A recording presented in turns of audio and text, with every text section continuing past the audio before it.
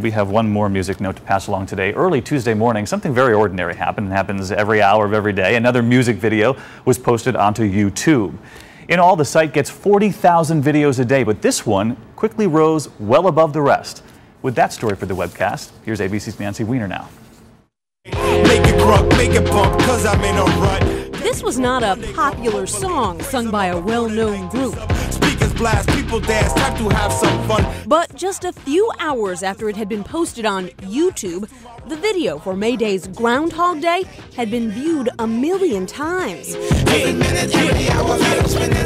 Within a day, 2 million had watched, making it one of the fastest rising and most popular videos in the site's brief history. You know, rather than banging down the front door like a major label would do to try to reach all these video outlets, we're trying to create the demand, from the ground up. Banging down that front door to get airplay is not easy for lesser-known groups and labels. It's not a totally even playing field by any stretch of the imagination. There are certain kind of power sources, and MTV is one of them, and, Top 40 Radio is one of them.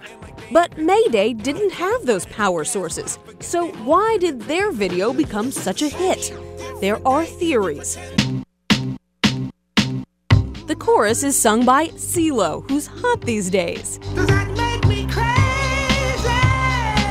And ads for the video hinted at illicit material. But the key to Groundhog Day's success is probably that on YouTube, millions have access to it. 1, 2, you with me? 'Cause radio don't get me. They can create links to it, even play it from their own websites. Now the question is, will success on the internet equal success in record sales?